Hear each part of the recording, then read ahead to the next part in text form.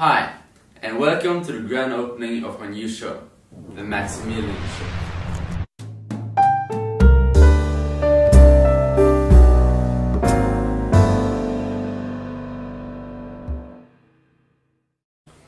Today we're going to get an explicit view into Susan Hinton's novel and the upcoming movie, The Outsiders. We're with us the lovely Denne, who plays the spicy cherry, and we also have the one and only Christopher Thomas Howell, who plays Ponyboy. And let us not forget the extremely talented Rob Lowe, who has the role of Soda Pop. Let's give him a round of applause. Before we begin with the deeper details, why don't you give us a good overview of the plot? Yeah, sure. The story is about the feud between the greasers and socials, and the location of the story is set in the state of Oklahoma, which is in America. But the location doesn't really matter, because the story can relate to every society in the world. That is at least my opinion, because the feud between the greasers and socials can also relate to racism, equality and bullying. And this was the message the author wanted to send out through the book, because he wanted to prove or tell people that these problems could be fixed and that people aren't that different. Okay, that was a little bit off the track. Sorry. But back to the story. And the story is, as I said, about a feud between two parts. The main character, Ponyboy, experienced more than most do throughout a lifetime, in just a few weeks. Something terrible happens to him and his best friend, and they get the feeling of being unwanted and run away. Later on, they find a place far, far away. When they stay there, they start thinking about the moral in life. When everything is about to go to the end, everything turns. You will experience a plot twist here that will show you the character's true self. In the darkest time, they gather and stand together and fight. The Outsiders story has a lot of important themes in it, such as relationships and injustice. But what themes do you think affects the story the most? Well, I think Ponyboy's role as narrator is crucial to how the story unfolds, and it gives the story more credibility than if Tubut, for example, would have been the narrator. Ponyboy is one of the smartest and most honest persons in the gang. He does not hesitate to show it as his own and others' flaws. And I think that he tries to describe the environment he lives in, which is filled with booze, violence, poverty, crime and a lot of other factors, without trying to cover anything up. Soda Curtis is Ponyboy's brother. He works at the local gasoline station, and Ponyboy describes him as handsome, movie star handsome. And Daryl, also called Derry, is Ponyboy's oldest brother. He is taking responsibility of guardianship over the two boys. He works hard to make sure that the boys don't get sent to a boys' home.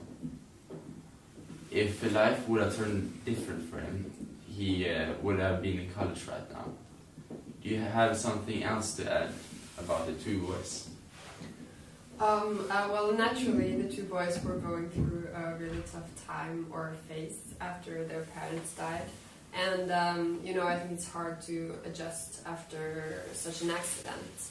I don't really think they knew quite how to do that, and instead they were maybe pushing away the ones closest to them when they actually needed each other the most. The Outsiders story has a lot of important themes in it, such as relationships and injustice. But what themes do you think affects the story the most? I think family is one of the most defining themes in the story.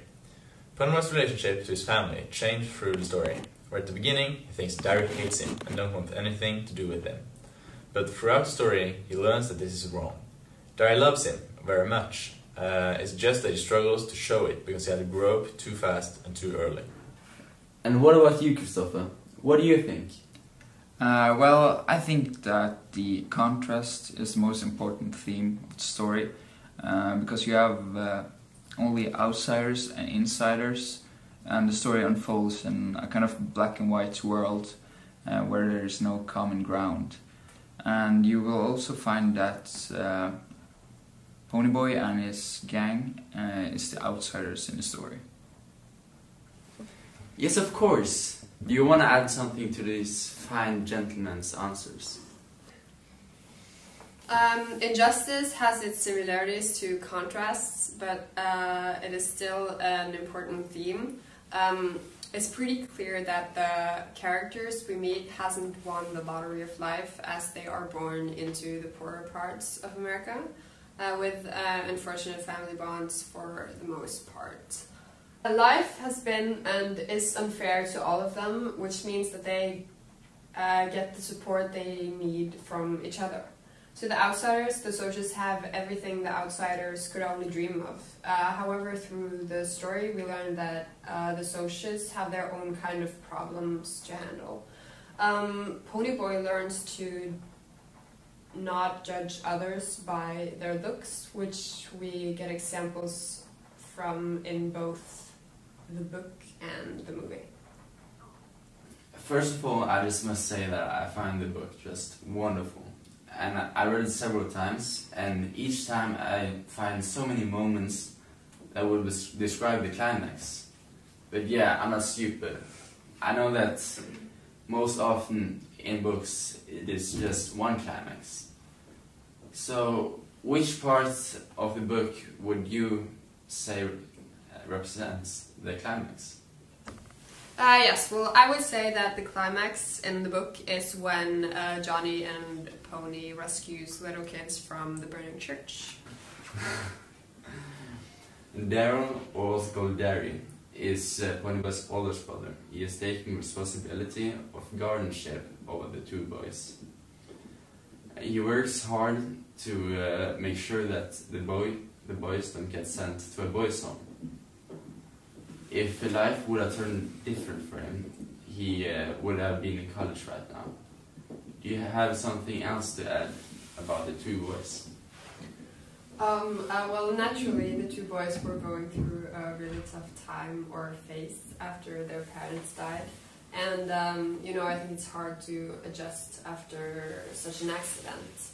I don't really think they knew quite how to do that, and instead they were maybe pushing away the ones closest to them when they actually needed each other the most.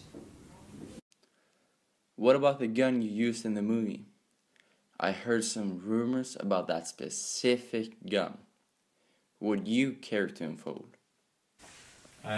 Absolutely, but after a while we started to get bored with just pointing at each other.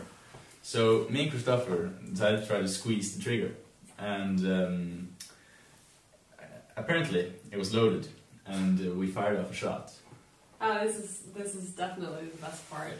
So, the inevitable happens. We hit someone, and not just anyone. It's the director of the movie. We didn't hit any body parts, but it turns out he has a wig. Well, thank you so much for joining us here today. And give these guys a big round of applause. They're good.